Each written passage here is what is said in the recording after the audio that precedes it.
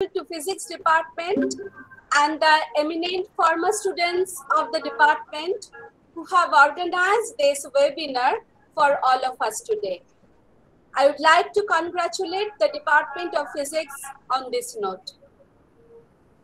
In the scenario of COVID pandemic situation, the most important thing we are using are the masks. There are many types of masks which are available in the market, and it is a fact that we are really confused that which sort of mask we really want to use. For how many days we can use that mask, and whether the printed cotton masks are really effective or not. I hope after listening to our respected speaker today, we will be able to take a definite decision. Today, we have gathered here in memory of Professor Jagadish Chandra Bhattacharya, who is famous for his discovery and who actually discovered the presence of atmosphere surrounding one of the Jupiter's satellites and the ring around Uranus. But most importantly, he did his graduation in physics from Scottish Church College in 1949. On this occasion, I would like to pay my homage towards the memory of Professor Jagadish Chandra Bhattacharya, and I pray to God for his blessings on this event. I hope in coming years also we may able to continue this sort of event. I want to request the head of the department, Joita, that please take the initiative from your behalf to upload all these sort of very valuable lectures in our Scottish Church YouTube channel. Again, I wish all the best to the Department of Physics and the Alumni Association for organizing this webinar. Thank you. Namaskar. Thank you so much, madam. Now I request our Vice Principal, sir, Dr. Supratim Das, to say a few words. A very good morning. Really, I very eagerly look forward to hearing from Dr. Bhattacharya, because as the principal already noted, the very caption is so intriguing, so interesting. I hope that Dr. Bhattacharya in the coming session is going to unmask the masks, and he is going to tell us all about different kinds of masks. Now, in the last 2 years, we have been used to wearing masks. It has become a part of our culture. And as a very obedient learner, I have always tried to wear masks whenever I am outside home or in crowded places. But I know that there are anti-masker contingents more in Europe and America than in our countries like Asia. And I know a lot of people, quite scholarly people, who used to say that are we not right when we say that masks have become more of a facial accessory than a safety requirement. I do not know wherein lies the truth. But I always wear masks. And at the same time, I would like to add, as a social scientist, that one thing is very clear in the last 2 years or nearly 2 years, that masks have become a very potent agent of or agency of big business, crony capitalism, and all sorts of people ranging from footpath, what should I say, peddlers to multinationals. They are now engaged in manufacturing masks. So mask is part of crony capitalism today, global capitalism today. And I would just add one more comment, that today we know that our Earth is not so good Earth today. 100 to 150, 100 to 150 tycoons, business tycoons, they actually control our Earth. They actually control what we call good Earth. So once again, I congratulate the physics department, and I most cordially welcome our speaker, Dr. Arnab Bhattacharya, and really I eagerly look forward to what he says. Thank you. Thank you, sir. I request Dr. Shudev Bhattacharya, President of Former Students Association, Scottish Church, Former Students Association of Physics, Scottish Church College, to say a few words. Thank you, Joyita. Dear Professor Madhumanjari Mandal, Principal, Scottish Church College, Professor Supratim Das, Vice Principal, Scottish Church College, Professor Arnab Bhattacharya, Dr. Joyita Chaudhary, Department of Physics, Scottish Church College, Dr. Pradipta Mondal, Secretary, Physics Alumni Association, and other participants of this virtual meeting. Good morning, everyone. As you are all aware, we have assembled here on the occasion of the 10th Jagadish Chandra Bhattacharya Memorial Lecture, being organized by Former Student Association of Physics in collaboration with the Department of Physics of Scottish Church College. Today's speaker is Professor Arnab Bhattacharya, Center Director, Homi Center for Science and Education, and also a faculty member of the Department of Condensed Matter Physics and Material Science, TIFR Bombay. On behalf of the association, I welcome you all, and also let me take this opportunity on behalf of the association and personally to wish you all a very warm greetings for this festival season. Keeping in view this significantly large number of young participants that I noticed in the list of attendance of today's program, who may not be fully aware of the work and contribution of late Professor JCB, I feel it will be appropriate at the beginning to say very few introductory remarks about late Professor Bhattacharya. Professor Bhattacharya did his, as has already been pointed out by the principal, Professor Bhattacharya did his graduation in physics from this college and received his degree in 1949. After graduation, he joined the Department of Radio Physics and Electronics of Calcutta University and gradually shifted to the field of experimental astrophysics research. He not only made very significant contribution in astronomy and astrophysics research, but also paved the way for building up a very strong research base in this field in India. In the process, he built institutions, state-of-the-art instrumentation centers, trained a bright new generation of astronomers in India, which subsequently led to the creation of a very competent academic faculty. Professor Bhattacharya was the director of Indian Institute of Astrophysics from 1982 to 1990 and was the emeritus professor of IIA till 1997. He was the fellow of Indian Academy of Science and INSA. He became the president of Astronomical Society of India in 1986. He was bestowed with many such honors and awards during his illustrious career. He passed away on 4th of June 2012. Following his demise, his admirers and students decided to start this memorial lecture series in physics department of this college under the guidance of the Department of Physics and Former Students Association of Physics. And this is the 10th lecture of the series, and we all feel very proud and happy that you have been able to continue this program very smoothly without a break. There is no time and scope for me in this very brief welcome address to dwell in further details on different scientific aspects of Professor JCB. And I hope our secretary will mention some of these works in his address. As I have already mentioned, in today's lecture will be delivered by Professor Arnab Bhattacharya. And as it reflects from his talk on the subject, Unmasked, ... it is of paramount importance to all of us in this present pandemic scenario, and all of us are waiting eagerly to hear from him. And I really do not want to step further into the time schedule and delay the process. We are thankful to Arnab to give us his time for this lecture in spite of his very busy schedule. I will request Dr. Pradipta Mondol to formally introduce the speaker to the audience.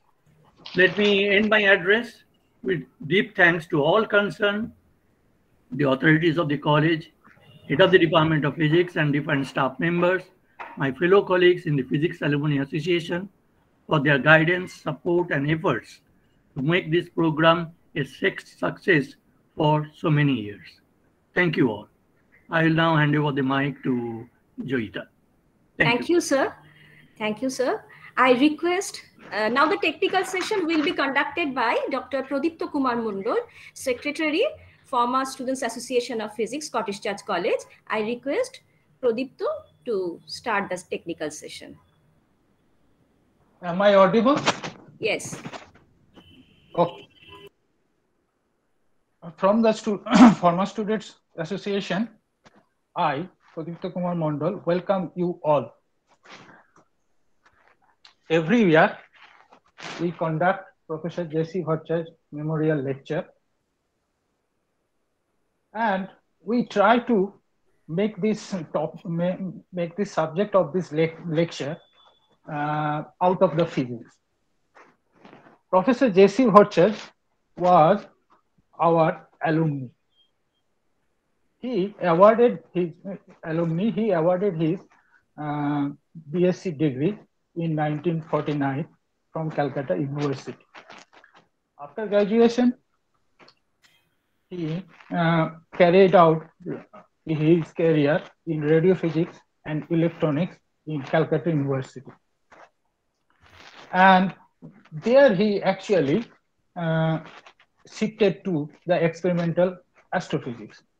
During his research career, he performed several path-breaking experiments in astrophysics. Out of them, he is well known for his discovery of the Jupiter satellite Ganymede and the ring around Uranus. Another revolutionary discovery was to find the rings of the Saturn and 6 main asteroid belts, one of which named Bhattacharya after him. After that, later in his life, he became the director of Indian Institute of Astrophysics from 1982 to 1990. He was fellow of Indian Academy of Science and INSA. He became the president of the Astronomical Society of India in 1986. The present day structure of the Indian Institute of Astrophysics, IIA, owes much to Dr. Bhattacharya. He died on 4th June 2012. After his death, our then head of the department, Dr. Arup Roy, proposed to start a memorial lecture for his name, and he also funded for that. And first J.C. Bhattacharya's lecture was conducted September 2012. Today it is 10th. Now let me introduce introduce today's speaker, Dr. Bhattacharya, Dr. Arnab Bhattacharya. Dr. Bhattacharya is a scientist, thinker, and science communicator at the TIFR, Mumbai, where he leads a research group in semiconductor optoelectronics. He is also the center director of TIFR's Homi Bhaba Center for Science Education. He obtained his BTech degree from IIT Bombay. He did his MS and PhD from University of Wisconsin-Madison. He did postdoc at Ferdinand Braun Institute in Berlin. After that, he joined TIFR. Beyond the research lab, Dr. Bhattacharya is passionate about science outreach and enjoys talking about science, demonstrating science experiments. to all audience, particularly school and college students. He pioneered Chai and Why, Mumbai's popular science cafe. He is presently the chair of science, popularization and public outreach at TIFR. He received the 2010 Homi Bhaba Award in Science Education. Again, 2012, Chevening Rolls-Royce Fellowship also awarded to him. Innovation Leadership in 2007 by INSA Indira Gandhi Prize also awarded for popularization of science. Other than these, he had interest in several other things, music, cooking, hiking, etc. Now, I request Dr. Arnab Bhattacharya to start our today's lecture. Thank you so much, Pradipta. Thank you very much. Can you hear me? Am I audible? And can you pin my video maybe? And I will also try and see if I can share this screen. Okay, so can you see my screen? Yes, it is coming. Okay, great. The only problem is now I can't see the Google Meet window, but it's okay. We will assume that it's there. So please shout if something goes wrong. So thank you, Professor Mondal. Thank you, Professor Das, and Pradipta especially for inviting me to give this lecture. It's a privilege and an honor, and I'll explain why in a bit. I'd also like to thank Dibba Shankar, who is a student in TIFR, one of your alumni, who actually told me about this and convinced me that I should do it. So before we get to the topic of masks, okay, I want to say that this is, and I didn't realize it, I actually did not realize it when I accepted the offer. This turns out to be a deeply personal memory, personal links both to Scottish Church College itself and to Professor JCB. I would not have been in science today if it was not for Scottish Church College, though I am not an alumnus of the college or have ever studied there. In the late 1970s, early 1980s, when I was a young child, we used to go to Kolkata every summer vacation, winter vacation. I am born and brought up in Mumbai. And we stayed with my uncle in very close to Scottish in Horituki Bagan Lane, and he eventually became he was in the chemistry department. He eventually became principal for a few years. I think it was in the 1980s, Operash Bhattacharya, and he used to allow me to go to the lab. I wanted to always play with things, and I remember this old chemistry lab where I used to go and play with things. And I also remember in those days some of the places there had DC power supply, and the fans were very different. So that's Scottish, and there was a lane behind the shortcut to go there, which had a very nice name named after one of the older principals, I think, but it also had a Bengali name, which I cannot take over here. Anyway, and coming back to JC Bhattacharya. So he also happens to be a one level removed uncle of ours. And whenever he came to Mumbai, he would stay with us. And from him, I have heard stories growing up of the ring system of Uranus and the occultation what was used. And then as I grew up, as I was in high school, I got more and more interested in astronomy.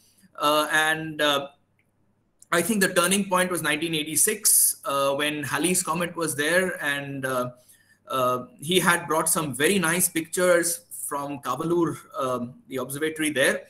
And when I decided that I wanted to do astronomy, I actually took some vacation classes in astronomy in 1998 to try and do astronomy. I had a talk with him again. Unfortunately, my career is such that I never landed up being an astronomer. I got into semiconductors and material science and everything else. But I think I'm still a pretty good amateur astronomer. I'm still on the ASI's outreach committee now. And by the way, I hope you know that recently, in Kavalur, the 1.3 meter telescope that they have a big 2-point-something meter, the Vainu Bappu telescope. But the next telescope, the 1.3 meter telescope, is now called the JCBT. It's the JC Bhattacharya telescope. So it has been named after him. Okay, let's move on. So I am a storyteller. Okay, and today's story is going to be about something that, as has already been said, we know a lot about, which is masks. And I'm going to tell you the story of how I got into it. Why is a guy in semiconductor physics suddenly doing masks? Okay, so I'll tell you how COVID changed things and how I got into this. The experiments which we did with Tata Memorial Hospital, and then we did a lot more fun stuff.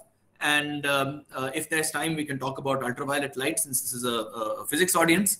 But the reason I chose this topic is because initially I was not sure the audience, what was the audience going to be like. I thought I should take a topic which is connects science and society. It connects science and society in a way where you can see the interdisciplinary nature of science. This is not something limited to physics or biology or engineering or anything of that sort. And it also highlights a very important aspect of science today, which is that science is a collaborative endeavor. It's something we do with people around the world. It's something we do, and this links that are formed have been quite amazing for me in the last year and a half. Okay, so I don't know how we're going to do question answers. I mean, I cannot actually see the live chat. So if there is a question on chat that's important, somebody please speak it out and I will try and take it right then. Otherwise, we'll do questions in the end. Is that okay? I think you can finish up the lecture and then we will take up the questions. Okay, all right. Okay, so now, that questions will be, I just request all the people to put their questions in the chat box, so that after the lecture, Arnab can see these questions and can answer.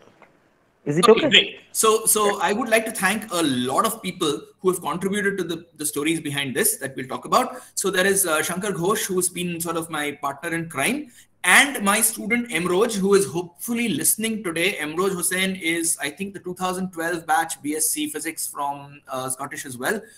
He was my student, just graduated last year, and he was stuck in Mumbai during the pandemic, and turned out to be lifesaver in a way that I had somebody to help me work with on masks. A lot of the work is done with Tata Memorial Hospital, and the doctors there are just amazing what they've been able to do in the middle of this pandemic. There's also an international consortium called the N95 Decon Consortium with whom I have worked, and so many people have sent us masks and help us to make things and all. I've unfortunately had to be away from home during the pandemic, and I would really like to thank everybody at home as well. Okay, so let's start. Every culture through history has had masks, right? Whether it is for protection, whether it is for disguise, whether it is for performance, there have always been masks, and here is a selection of masks from history, right from almost 9,000 years ago till the present. Different cultures have had masks. And I said protection. Well, the first masks, if you look at the Inuit masks in northern North America, where there is a lot of snow and ice, to protect themselves from the reflection of the sun, they used masks. Even for pathogens, in the 17th century, when there was a plague, people had these weird bird-shaped masks in which they put some nice-smelling things because, of course, they didn't know what was causing it. But the plague doctor would come with this bird-like mask. And today, of course, the COVID warriors in the hospitals are in full attire with masks, and all of us are wearing either a mask or a N95 or a dupatta or something, but we have to cover ourselves. So there are so many types of masks: cloth masks, N95 masks, surgical masks. What is the difference between all of these? And of course, what's the physics? We'll come to that. Now, there are two basic types of masks. One is what is called an N95 mask, which looks either like this, or you have this kind of a mask. And the other masks are the surgical masks, the blue ones, which typically look something like this. Okay. And the idea is the surgical mask is something that the doctor wears. It prevents my own droplets to go on a patient when I'm, cutting him up or something. Okay. On the other hand, so this is meant to protect from large droplets it's loose. By design, it is not sealed at the sides, so air leaks out from the sides. On the other hand, an N95 mask is designed to fit tightly here, and it is designed to filter out very small particles. Okay. Now, what is small? What is large? Physicists, we will worry about numbers. We'll come to it in a bit. But first, let's start at the very beginning, because I'm assuming that not everybody is a physicist over here. I want to keep it as general as possible. What does a mask do? A mask is filtering, and since N95s are in the stock, just remember, what is that N? It means it's not oil resistant. Okay, and 95 means that 95% of particles of 0.3 nanometer size and above. Okay, 300 nanometers, 0.3 microns, 300 nanometers. 95% of the particles at this size are filtered. Okay, that's the 95. Now, first, let's see what makes a good mask. Obviously, number one, filtration. It has to keep out whatever you don't want to breathe. But it should not make breathing difficult. See, if I take a stainless steel bati and I put it on my nose, that's 100% efficient. Nothing goes through a stainless steel bati. But you can't breathe through it. You'll suffocate. So there is always a compromise between filtration and breathability. The other thing is, it must fit. If the mask doesn't fit well, if there are leaks at the side or leaks near the nose, it's not filtering very well. Also, if a mask is not comfortable, and this is something which people forget, if it hurts your ears, if you have elastic bands which are going to hurt your ears, or if it's going to leak and it's going to, if you're like me who wears glasses, the glasses get fogged up, you're not going to use that mask. So, it's not very useful then. So a good mask combines all of this. And filtration is something which we study from at least the 5th or the 6th standard. This is 6th standard CBSE book, where it says you can filter your chai through a strainer. You can, pick out stones from grain.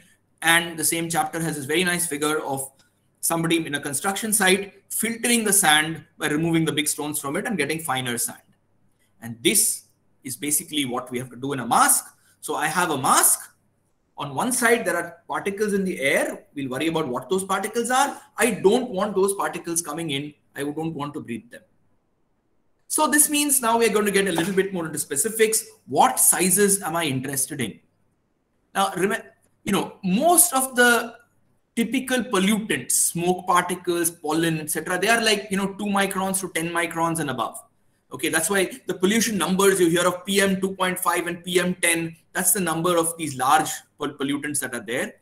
Bacteria are also between somewhere like 0.3 microns to 10 microns. Viruses are much smaller. Viruses range between 20 nanometers to 300 nanometers. The SARS-CoV-2 virus is about 160 nanometers. And then, of course, you have fragments of all of these. So it depends on what you want to filter.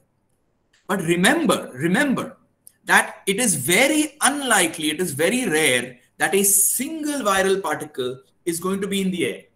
Most likely, the particle is coming from somebody who is coughing, breathing it out, etc. And this particle is in a droplet of saliva, which is much larger. So practically, it is important, even if you have something which can filter out most of the large particles. Yes, if you're in an environment where there is lots of viruses, you're in the hospital where you're working with a COVID patient, then maybe you do need this protection at 3.3 microns. But for most of us, as long as you can get the micron and larger particles filtered out, you're doing good. But first, let's understand. And now, given that, so this is a bit, because this is a physics audience, how do somebody who's got cold, cough, whatever, is coughing out particles, whether it is TB, COVID, it's all the same. How do these particles get produced? What is the size of these particles? Okay. Now, how are these droplets generated? What happens is our throat, there's a mucus lining. There is something that goes and triggers it. Could be a dust, could be something else. Okay. And the body doesn't like it. It's going to send a gust of air to try and remove that particle. This gust of air is also going to break down this film of mucus that is there and throw that out also as drops. Okay. And this is very basic physics of fluid instabilities. If you have a layer of a fluid, if you have a fast moving jet of air moving on this layer is going to get ripples, and eventually at a higher speed, you will build up a Kelvin-Helmholtz instability, breaking up this particle, this layer into small particles.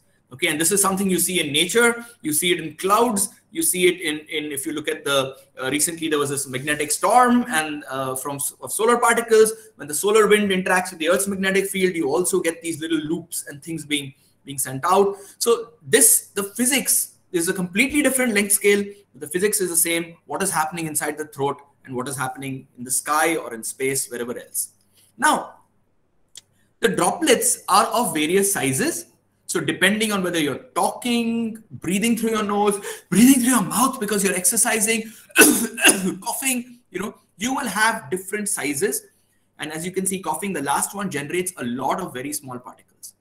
Okay, so this is particle size, small particles, large particles. Coughing generates a lot of these very small particles because of the mechanism that I just showed you.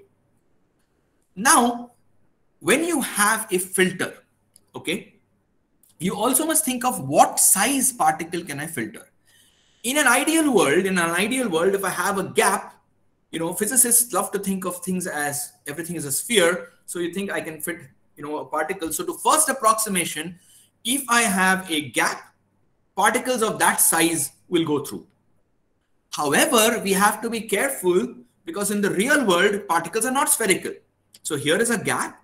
Obviously, these small particles will go through, and a particle which is much larger, if it is a sphere, will get blocked by this. But suppose you had a particle which was asymmetric, which was thin and long. Depending on how that particle comes, so this one will go through. On the other hand, if it came like this, it wouldn't go through. So you have to worry about multiple length scales in the problem, right? Now, any particle that is going to come is sort of, there are fibers in your mask. It's going to come and hit it, get attached. Some of them will come, some of them will get removed. So you have to worry about at what rate are things sticking, at what rate are things getting detached from it, right? And there are various ways in which filtration happens. The simplest thing is, of course, if I have a fiber, so I have a mesh of fibers in the cloth or whatever I have, a particle comes. Luckily, if the particle is, remember, it's following the streamlines of the air. These are very small particles. By chance, it may hit it and it is stuck. So Kolkata, everybody likes football. It's like the goalkeeper has managed to stop the football being kicked. Direct interception. This is one way of doing it. However, there are other things as well. Remember, particles have a finite mass, and even though they are flowing, they cannot always bend at the same thing. They could get thrown out because of inertia. So inertia will help you also intercept some particles. They cannot follow the streamlines of the air around the fibers. So there's inertial filtration. There's also diffusion. This is like the famous drunk walk. There are particles which are diffusing, and diffusion will make sure that some more particles hit your fiber. Okay. Is this enough? Is this enough? Because of all this, effectively, though you have a small particle, because there is diffusion, there is inertial impaction and all that, the particle behaves as if it is much larger. So even if you have a gap like this, you might be able to stop small particles because they behave as if they are larger particles. So far, we have looked at this, but this is not enough. And I'll explain in a bit. The final mechanism that we need is electrostatics. We will add a charge. The charge attracts particles. On a dry day, you can comb your hair or take a comb and it will attract some small pieces of paper. So even remember, your particle is mostly in a droplet of saliva. Even if the particle, if it's charged anyway, it will get attracted. But even if it's not charged, as long as I can have an electric field somewhere, and a gradient of an electric field somewhere, I can trap these particles. Okay. And this is what is needed. Remember this chart I showed you? For the large sizes, if you have micron-sized particles, micron and above, simple filtration, the mechanical filtration is enough.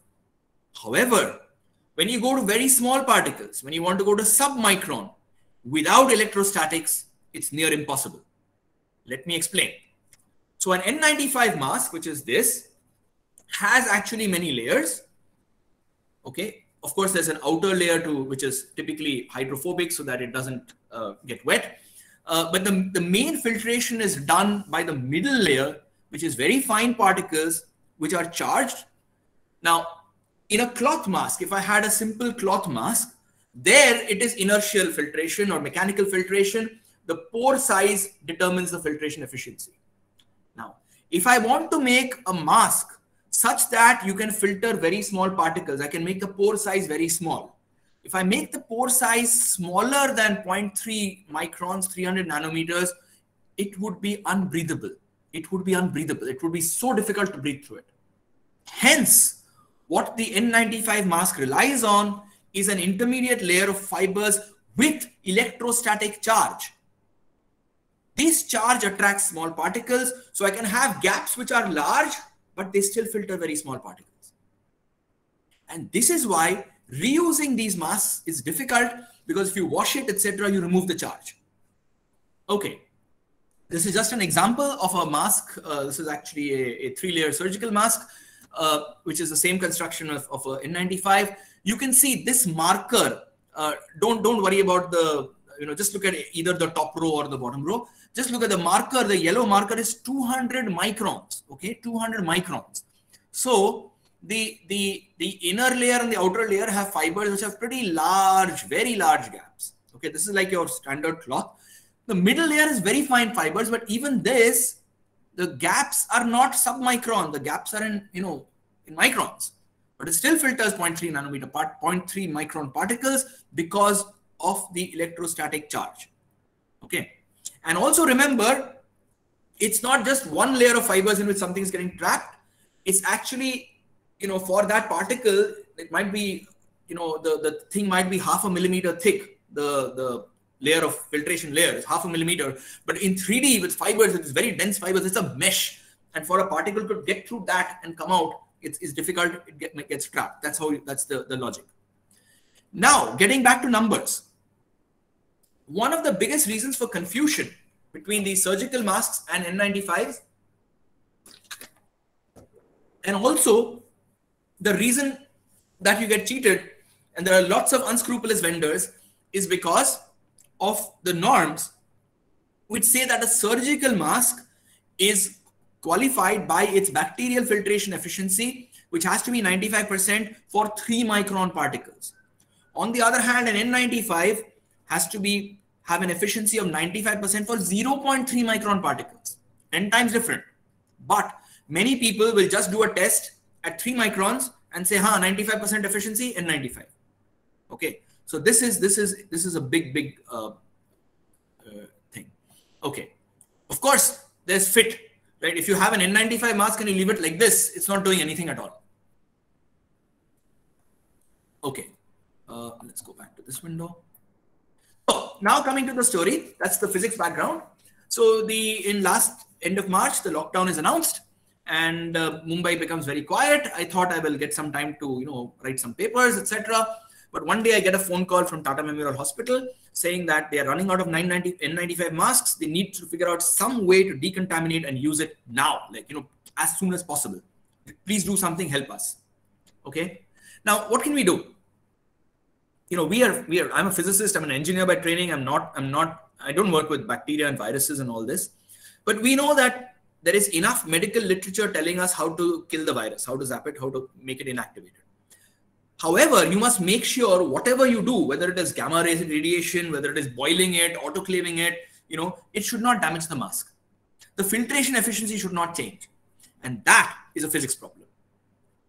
Now, a mask tester, if you wanted to buy a machine that tests the filtration efficiency of masks, that's 20 lakhs plus. There's a lockdown, difficult to get it. Even if you had 20 lakhs, you couldn't get it because the US was not exporting them anymore. Everybody wants these. So how do you measure filtration efficiency? So the idea is this, a simple way, as long as I can count the number of particles in a given volume of air, right? So I have some particles in the ambient, the air is dusty here. We will suck this air through a filter and measure how many particles are going through the mask with a particle counter. If I can count this, the efficiency of the mask is basically 1 minus whatever went through the mask divided by whatever was there. And luckily we found that thanks to this air quality, concerns, PM 2.5, PM 10, etc., there were a lot of places where they had pollution monitoring equipment. Pollution monitoring equipment use these small sensors which actually count particles. So we thought, can we repurpose them to make a mask tester? So initially, of course, we were trying experiments with, with a helium neon laser, trying to do some scattering, trying to see how we could do it. Eventually, we got one of these particle counters, this AQI sensor, and this, we were working at that time almost 24 hours a day. And within a few days, we actually had a prototype of a mask tester. Remember, this is made during the hard lockdown. This is made from just whatever was lying in the lab and at home. You can see this ball is stolen from children's toys. There's some blocks of wood put here. We don't have a mannequin on which we can put it on the face. We just use a ball and tie the mask around it. This is how it was made. But, this is the beginning. As they say in Hindi movies, picture abhi bhi baki hai. So lots of interesting details to come. So we had this, what is called the mask integrity test resource. You have to give it a cool name. You call it Mitra. And essentially you have a ball on which you can keep your mask. You suck the air with a pump through a flow meter and the little device, which the particle counter. And this is how it looks. Actually, this is how it looks. This is the part of it. I can go through it later if you want in details. But we made this for not for 20 lakhs, but for 20,000, for about 20,000. And we decided that this is something which, this was a pandemic. We had to get it out to as many people as possible. We said we're not going to license it or anything. We just put it out on GitHub, open source. Anybody can use it. And again, Ambroj, your alumnus, our student, fantastic job in helping us do this along with the rest of the folks who were there. Now, once you have a mask tester, this is the beginning. This is the beginning to do, of course, a decontamination, which Tata Memorial wants us to do. But we also were able, so every mask so Tata Memorial is getting donations of masks. And as has been pointed out by Professor Das, there are lots of unscrupulous elements selling masks. So they got lots of fake masks. We unearthed a big racket. So it allows you to test masks. We could do some cool experiments. I might come to that if we have time, on electrostatics of masks. We helped lots of different groups around the country measure masks and measure materials. We applied for some startup grant and helped a startup make a company to do this. And we did some fun things, which I'll talk about later. But of course, remember that the whole idea was to decontaminate, to reuse a mask. Okay, so the idea is I want to zap these virus things, but I don't want to change the filtration efficiency. Now, again, just remember that there's a lot of hype, junk, whatever you call it, in the literature, in the press, popular press, WhatsApp University. N95 masks have always been designed for single use. Okay, obviously the company wants to make profit. Okay, and nobody, when there was no pandemic, there was no real use for this. People, it was designed mainly for not just for medical people, right? Also for people scraping walls and working in mines and all that. Okay, now there's a crisis. You want to decontaminate. Now, since this is a science audience, just remember decontamination means as long as I've got 99.9% of the germs out, I'm happy. What is called a 3-log reduction in pathogen count. It's not sterilization. Sterilization requires 5-log reduction, 99.999. Okay. Now, mostly in reuse, just remember that it's not the mask filtration as we have found. And all these masks which are here, you can see this guy's ear strap is there only on one side. Some other guy's nose clip comes out. It's not often the mask which is the limitation. If you take any mask and you wear it 10 times, you're very likely to break the nose clip. Okay. So now, people have shown a lot of things, have done a lot of work, especially my colleagues in this N95 decon group. I was also part of them. Alcohol. So, alcohol, sanitizer, rub your hands, 20 seconds, done. Wash your hands with soap and water, you're done. Unfortunately, all this removes the charge. If you remove the charge, efficiency is gone. Bleach, same problem. Also, you don't want any chlorine residue on your mask. Ethylene oxide, used a lot for sterilizing needles and all these syringes and all. Very risky. You don't want anything where you can breathe in. You don't want any residues. Gamma ray irradiation kills the virus, but unfortunately, the gamma rays completely destroy the polymer structure, so it reduces the efficiency. Sunlight does not have enough UV to sort of do anything to the virus. There are processes that are available. There's hydrogen peroxide vapor, which is possible in the large scale industrial process. The easiest thing is time.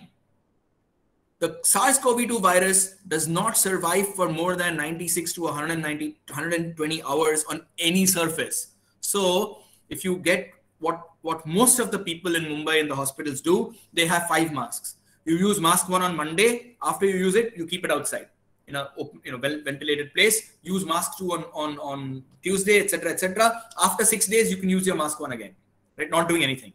Of course, heat is the one easy way to do it, and UVC. So I will, in the Indian context, heat was the easiest one. And I thought, let's use heat. That's the easiest thing to do because we want to do it quickly. We don't have 5 masks. We need a lot of masks. You could give everybody 5 masks, right? So I am a scientist, of course. So I start off by wanting to do proper experiments. I stuck temperature sensors on masks, measured the temperature profile of a small oven, did some experiments following what protocols we knew that 70 degrees should be enough. And then we had a lot of fun doing it. We tried with, the chai water boiler and lots of things. We had lots of fun. Anyway, now, does it work? Yes, we did experiments with N95 masks with different companies.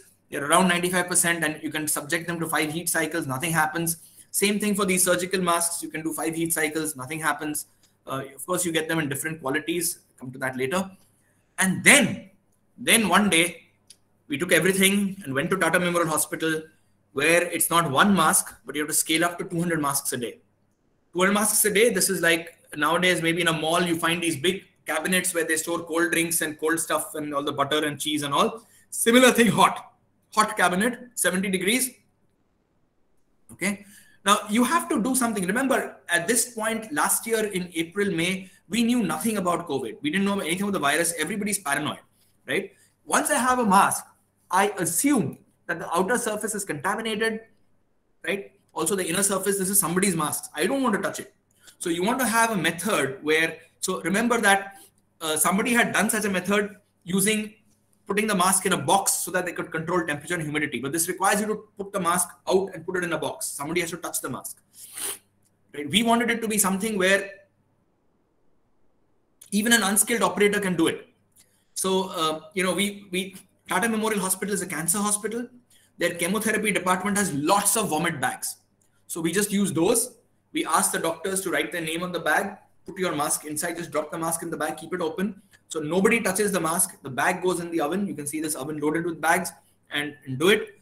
And the other thing is you have to develop a protocol how everybody in the hospital is going to use it, detailed descriptions of exactly what it is to do. So, doing an experiment on 5 masks, but designing something which can be used in the real world 3 shifts a day by somebody who is not a physicist or an engineer is something which was a big learning experience, a massive learning experience for me, and extremely satisfying. It was extremely satisfying. I mean, I've published probably 100 papers, but to see something you've made being used in a hospital 3 shifts a day, 10,000 masks gone through this process, more than 1,500 doctors, nurses, etc. used it. This is perhaps the first large hospital, real-world demonstration of heat-based decontamination of these masks. But of course, Tata Memorial is one of the better hospitals in India. It's one of the better hospitals. Okay. By the way, I don't know how I'm doing on time because I tend to get carried away and speak. So if you want me to just wrap up, I can always jump and shut down things. If you're enjoying the stories, we go ahead. What if you don't have the resources that Tata Memorial has? What if you want to do it simply? So what if you don't have electricity? One of the easiest things to make is hot water. I can burn some wood, leaves, paper, whatever, I can make hot water. And what you can do is you can take 2 dishes in your kitchen. So we wanted to see, can we do it in the kitchen? So you don't put the mask in water. You put hot water in a big bowl. You put a smaller bowl inside it, and put your mask inside it, cover it for some time. Does this work? So again, this is in collaboration with Manu Prakash's group. They were trying to do it. So we also did it in our kitchen. In India, again, I'm doing science. So I've connected temperature sensors and all on my masks. And then we decided that, hey, we can do one step better. Why don't we do 1 mask at a time? So at least, I don't know in Kolkata, but in Mumbai, almost every household has these idli cookers, where, you have these different, you put it in a pressure cooker, they have trays with little depressions where you put the atta for making idlis. And we can make this so that we can do stacks of masks. So, by the way, if you had asked me, 1 year ago that, can you get a picture of an idli cooker in your kitchen inside a scientific journal? I would have said, are you joking? But this picture is actually this is published work. Okay. This is published in PLOS ONE. So, of course, we did there's a lot of data along with it as well. So again, as a scientist, I have measured temperature and humidity profiles, measured the efficiency, and, we can do this at home in a very simple manner. You can decontaminate masks without any impact on the efficiency. But there's more fun we can do. So I have friends, thanks to my outreach, in all parts. I was working with Amoj, Amoj is a IISc graduate who is now working with the tribal community in Nandurbar in Maharashtra, making solar concentrators. So we thought, can we use solar energy? And yes, we can. Of course, at that time, it was already June where the monsoon was coming. So he moved to Ahmedabad where it was still sunny. And we can use both the typical the box cookers or mirror furnaces. You have to be very careful. You don't want to go beyond 10x concentration. You want to just decontaminate masks, not incinerate masks. We can also make solar incinerators for masks, very easy. We used to. He did these very nice experiments. You measure. This is typically you got to take care that it doesn't go above 90 degrees. You don't want to melt the plastics. So these are all polypropylene fibers, the thing in the mask. And sometimes we saw very interesting things. So typically the temperature in the day goes up, stays there, and then comes down. And 21st June, the very interesting data. So there is this very big dip. And this was the day, we were wondering what it is. And this was the day there was a solar eclipse, partial solar eclipse that day. So it's very nice. I've done a lot of other interesting things. There was a very large, so these surgical masks, can you wash them? Why do we have to use a new one? Can you wash them? What happens to their filtration efficiency? Yes, the charge will go, but sometimes if they don't have charge, does it matter? So we actually, and you get them in all kinds of qualities. There are masks which are, 3 rupees, there are masks which are 7 rupees, there are masks which are 10 rupees. What's the difference? And of course, the difference is charge. Some of the best masks are actually as good as N95 in the material. So we actually, I was working with a group of doctors in Bangladesh, with them, they wanted to do a experiment, very large RCT with 350,000 people in different villages on mask usage, comparing cloth and surgical masks and washing them. So all the washing studies, actually the data is from my lab. We actually did a lot of washing studies in the lab, washing them with the cheapest way possible with a detergent bar, wash it, dry it, measure the efficiency. So we did a lot of work. And the summary is, you can wash it 5 times, 3 times, no problem. Nothing much happens to the efficiency. Initially, it decreases a bit, but then it stays constant. And even if you take one of these masks, which is really good, which is like 95% when new, you will go down to about 80%, but 80% is still better than a normal cloth mask. So, then, of course, we did some science. And remember, all this while I have told you that the main thing that makes an N95 an N95 is electrostatics. And the problem is that the mask, once you wash the mask, your electrostatic charge goes away. Can you put it back? And this is work which is, again, Emroj is the first author on this, which we did last year on trying to electrostatically recharge a mask. You need to put, of course, you put it, the simplest way to recharge, you want a high field, you put it between a capacitor. A capacitor is simply 2 metal plates in which you sandwich your mask to a high voltage power supply. Now, in the middle of a lockdown, how do you get a high voltage power supply? Simple, cheap. Well, you take one of these mosquito bats, the thing for mosquito bats. You take them, they have a simple high voltage supply, you can connect it. And so what happens is when new, the mask is about 95% efficient. You wash it, it's down to 75 since the charge has gone. You keep it here and charge it, recharge it. After a while, you can get back to your 95%. So after this, we thought, can we make a smart mask, something like this is continually charged? So we tried to make a mask which was holder with a cartridge where you could put in a filter element, which had a mesh on both sides, where you could apply a voltage and charge it. Of course, this is just a prototype and a concept, but it was been fun to see all the different aspects of science that you could do and physics that you could do with this. So we'll stop here. I can talk a little bit more on practical issues. I'm sure there are going to be lots of questions.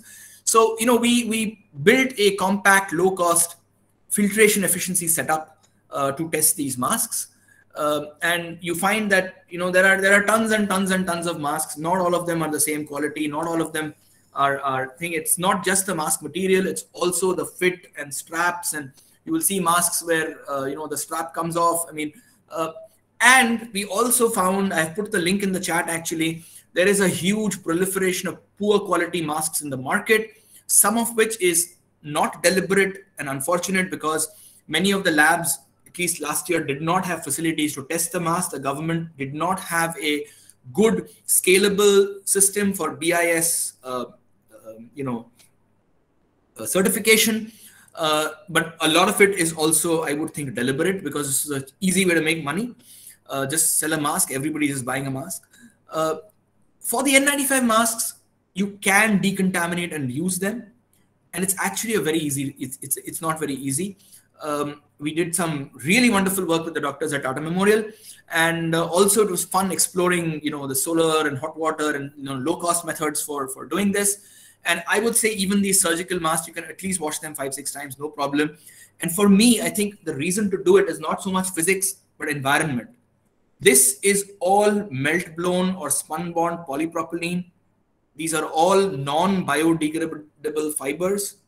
Just think, if all of us are going to throw one of these masks out every day, how much of medical waste are we going to generate? At least if we can wash them and reuse them a few times, it's much better. And just for that aspect, I think reuse of masks is something we should look at.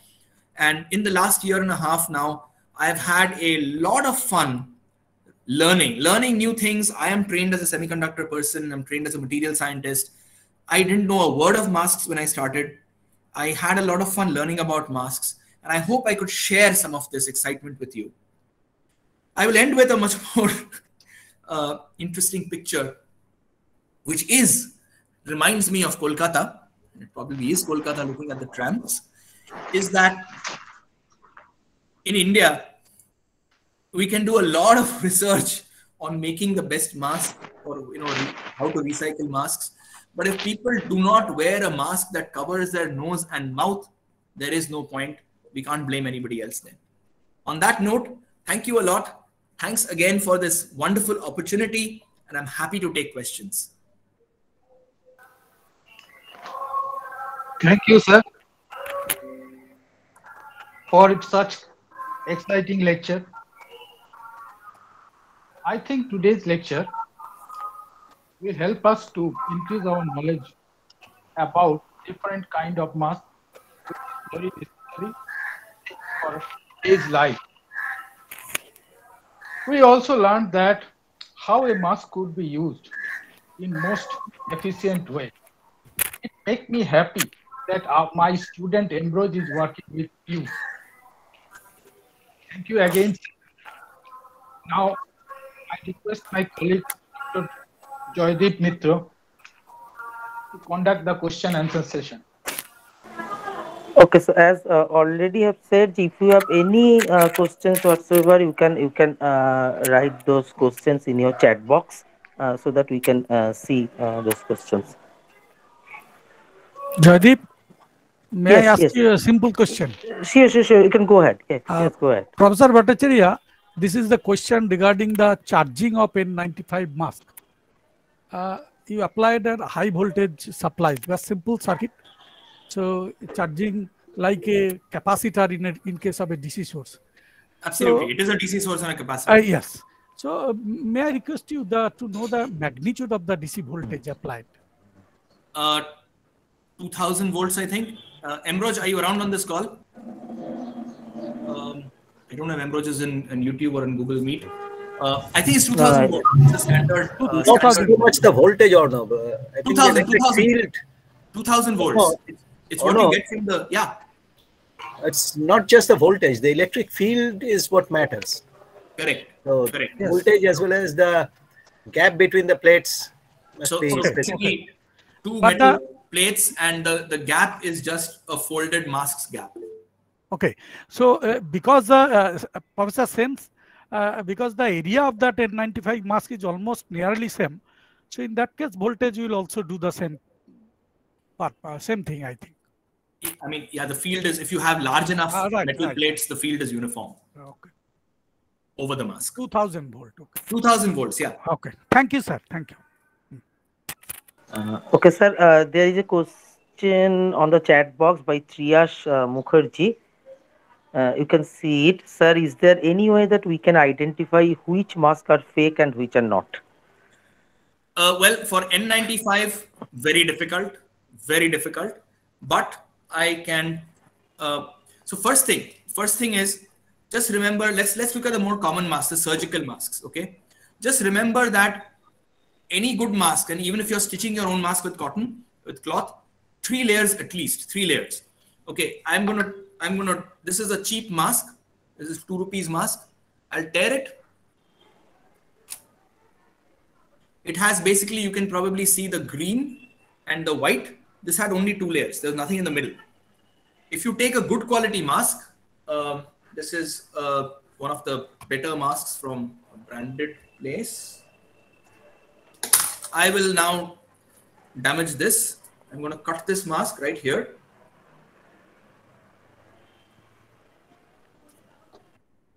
Okay, so I have cut it. I'll rip it. Now you will see that there are 3 layers in this. There is 1, 2, and 3. And this actually has, so that the blue layer is outside, the white layer is inside, and in the middle, this is your layer of melt-blown polypropylene, which is actually doing the heavy-duty filtration. Okay, so first thing, ensure you have a 3-layer mask, not a 2-layer mask.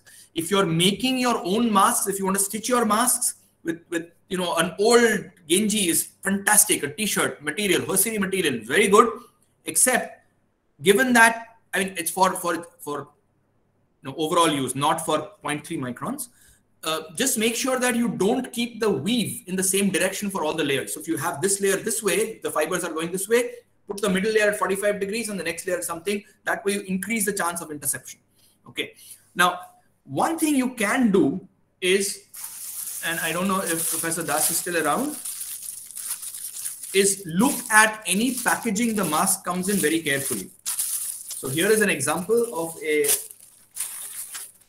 so if it does not have a ISI or a BIS number on it, if it has things like, these are like the warning signs. It says CE. Okay, CE.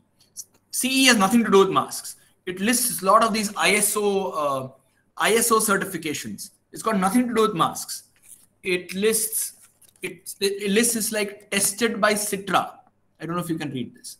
It says tested by Citra. Citra has said, you know, it's the South Indian Textile Research Association who tests fabrics. They don't test masks. They've written that people should not use their thing on mask labeling. You know, so there are sometimes you can look at it. If the advertising sounds like this is a great mask, it probably isn't. So I can't give names of individual vendors or something. There are only two NIOSH. So N95 is actually a US designation. There are only 2 vendors who are N95 classified in India, Venus and Magnum. But there are lots of fake Venuses and Magnum as well. I mean, Venus on its site tells you how to identify a fake Venus mask. So, you know, but this BIS, Abhishank is asking, what is BIS? Bureau of Indian Standards. Bureau of Indian Standards has laid down standards for various masks. IS 9432 or something. I don't remember it off my head right now, but a mask has to do this. Okay. Now, Shogoto has a question on the valve of an N95 mask. Fantastic. I don't know if there are other questions related to the earlier one, but I would love to take that question because this is something which I worked very hard, wrote lots of letters to get valves banned. Just put the questions. I'm just going to see if I have a valve mask lying here.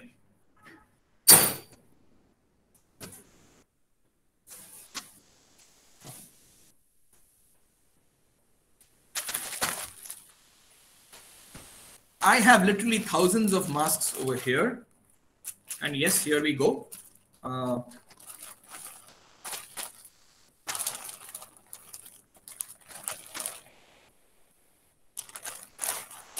Okay.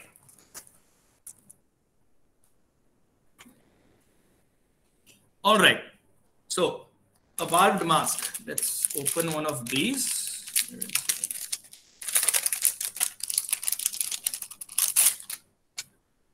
A valved mask. Okay, of course we have to tape the valve up, so we've taped it. But let me remove it. So you have a lot of masks with valves like these. These are the most dangerous things on the planet, right? Do not use them. These masks were not meant for medical use at all. They are meant for people who are working on scraping walls, working in mines and dusty environments, to make it easy to breathe out. This thing has a little rubber gasket. Let me see if I should have a lot of these here. Okay, I can. This has a little rubber gasket inside it, which will seal when you breathe in, but it opens when you breathe out. So on the way out, there is zero resistance to breathing out, which means if you have any, if you are the COVID patient, all your pathogens are going to go outside. So this is not meant for medical use at all.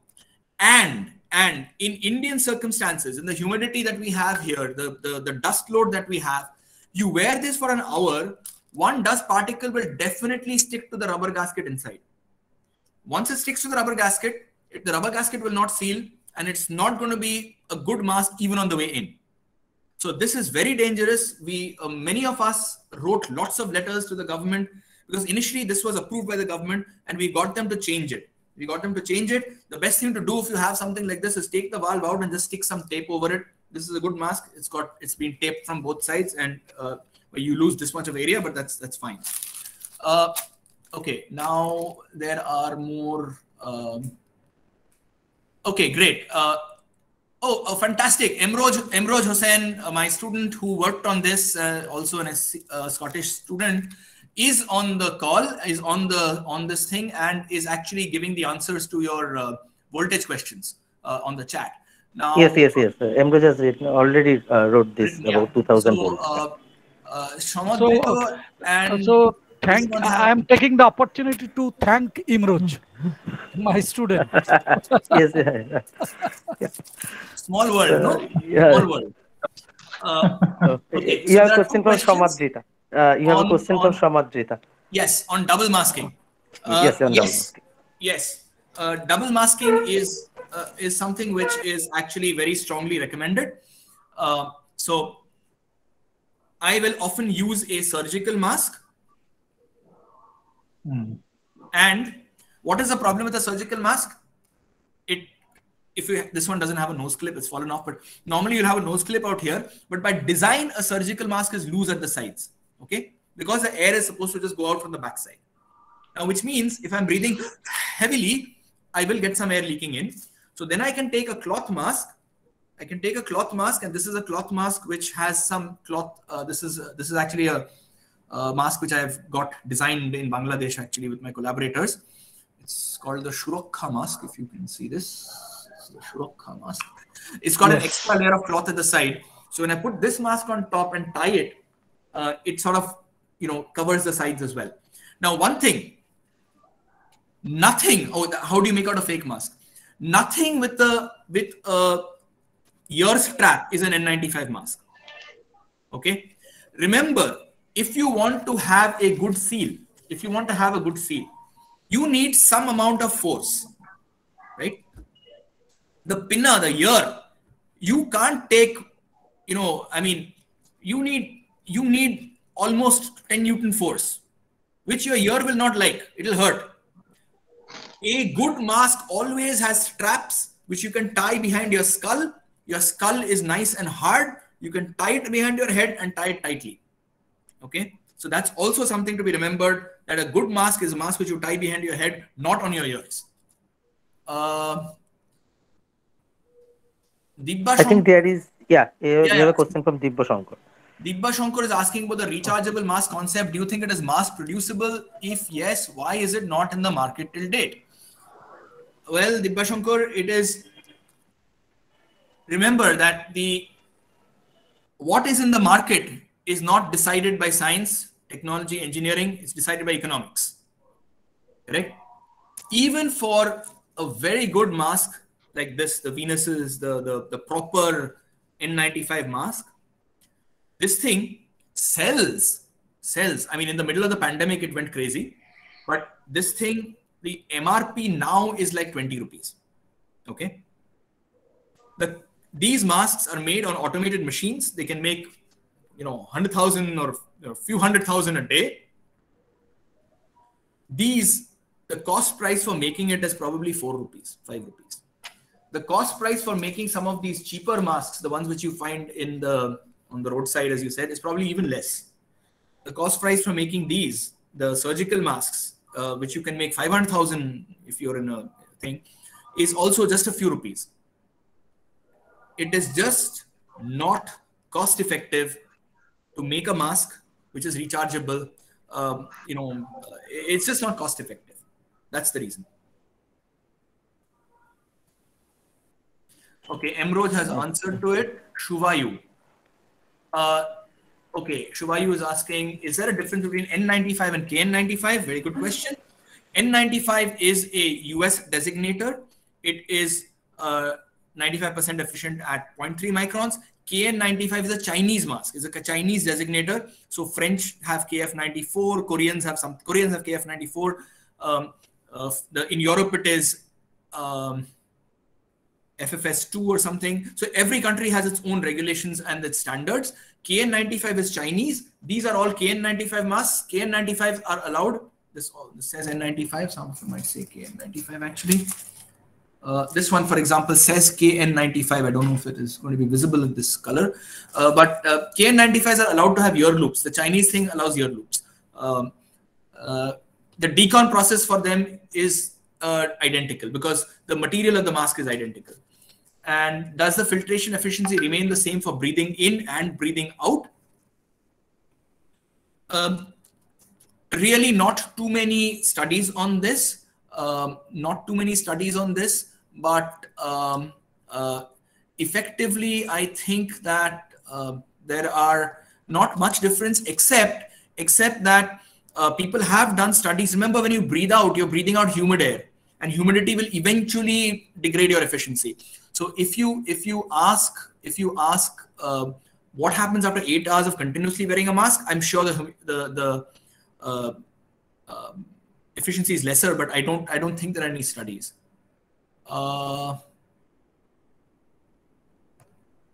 Okay, now there are hands raised by a few people. You have a question from Shumon Maji. I think that's interesting. The last one. Shumon Maji. Okay, masks for rural areas. For all of us, rural, urban, everything, a cloth mask is fine. For most of us, a cloth mask is fine unless you are a doctor who's going to be handling a COVID patient at close range. You are in a place which has 500 people around you. Don't go to a place with 500 people around you is my thing. Don't necessarily go to a movie theater. I mean, I would not go. Unless you're in something like that, a normal 3-layer at least cloth mask is sufficient for all of us. It will protect you from the big droplets at least. Okay, and it's washable and whatever else. It will be, a cloth mask has probably 90% efficiency for the larger particles, and even at 0.3 microns, it's not zero. It's probably still about 30% or 25% or something like that. So it's not going to be zero. And yeah, so I would just say a normal cloth mask is fine. You can also use, I mean, if 3-4 rupees is affordable, then these too many masks here. These surgical masks are also a good thing. But I think if it's a surgical mask, either it had better have a nose clip and be good. Otherwise, it's best to wear something that can, if your fit is good, I think that's more important. I worry about leakage from the side. Okay, Rohit, what is the difference in N95 and F99?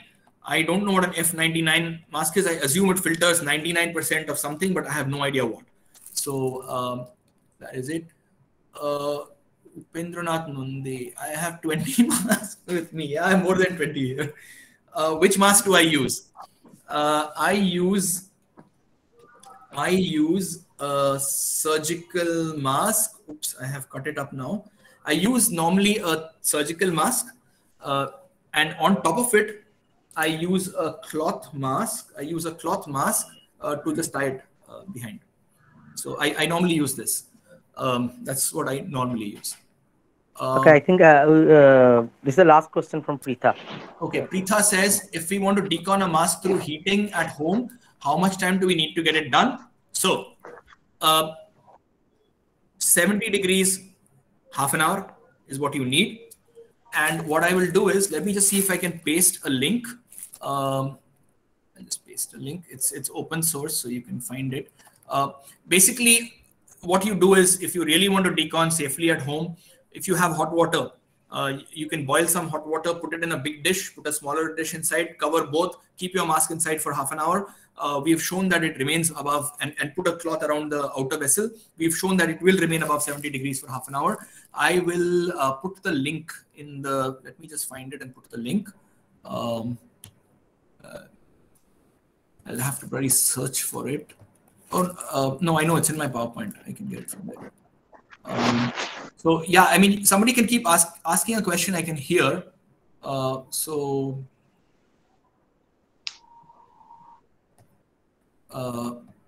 Yeah, I found it. Control C. Okay. So that link has everything on how to decontaminate masks at home, if you want it. And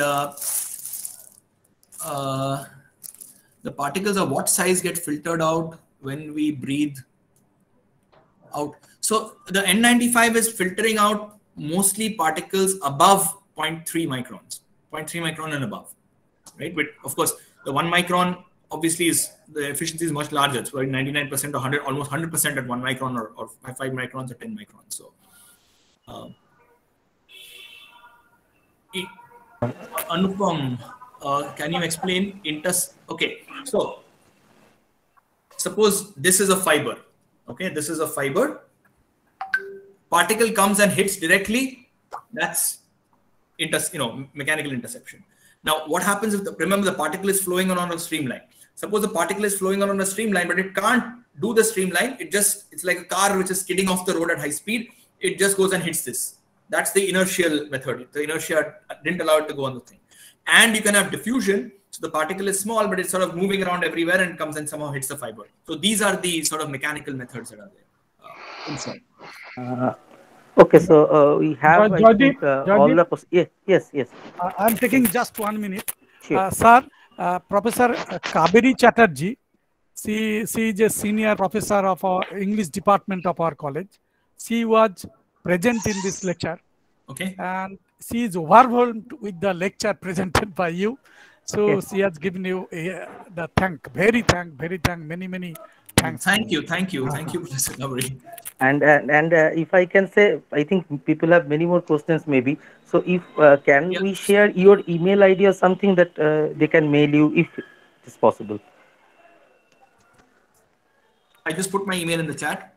You can definitely give me so all the people who are listening, if you have many more questions, you can directly mail to Professor Bhattacharya, and you will get it answered. So just interrupting. Yes. At this point, I think it will be better for them to send collect them together and send one mail to Arnab. Okay. That will be absolutely fine. Individual 40 mails will be going to him. He will be busy with his work. Okay, sir. I'll do it. Maybe some mail will be missed. Okay. Better that you advise every one of them to write to you. You collect them together, give them a specific time, say within 3 days or 4 days. Then you send it to Arnab. That will be the collected one. Good. Don't send it individually. Okay, okay, Not okay. advisable. Yeah, that's a very good idea. Okay. Very good idea. Okay. Yeah. So I'll do it. So you just send your questions to me, my email ID, and I'll send it to you. Yeah. Okay. Yeah. Thank you. So Pavitra, you can take over. Yes. Okay. Once again, thank you, sir, for enlightening our audience. And we learned much, whatever we don't know previously. Thank you for again. And now we are going to close our session. And before that, I must thankful to my college authorities, my colleagues, all the audience for being with us. My special thanks to my student Ipo introduced you with us. Thank you, sir. We will meet again. And thank you, all of our audience. Thank you very much. Thank you. I hope I can come to Kolkata sometime and actually speak to the students and everyone there in person. And thank you for enabling me to pay my respects to Professor J.C. Bhattacharya through this lecture. It has indeed been an honor and privilege to be at this forum. So from my side, thank you very much. Thank you. Thank you, sir.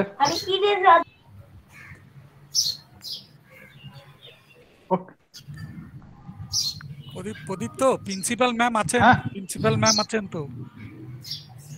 Principal ম্যামকে বলো thank you দিয়েছো তো? হ্যাঁ, খুবই আমাদের খুব ভালো লেগেছে এবং পরে যদি সত্যি এটা একটা পপুলার লেকচার হিসেবে যদি আমরা আরো বেশি অডিয়েন্সের কাছে আপনি বলতে পারেন, আমার বারবার মনে হচ্ছিল শুনতে শুনতে। হ্যাঁ, তো নাথিং লাইক দ্যাট, ওটা আমরা চেষ্টা করব যদি আপনি অ্যাভেলেবল হন। আমি মানে এইটা ইনফ্যাক্ট এই টকের অন্য ভার্সনস হয়তো ইউটিউবে অলরেডি আছে, জানি না, কিন্তু মানে I am always willing to give a talk any time, not just on masks. I can talk on lots of other things as well. I mean, masks is actually not my core area of work. It just last 1.5 বছর এখন করতে হয়েছিল বলে করেছিলাম, but it was really nice. I enjoyed it. Thank you very much. Thank you.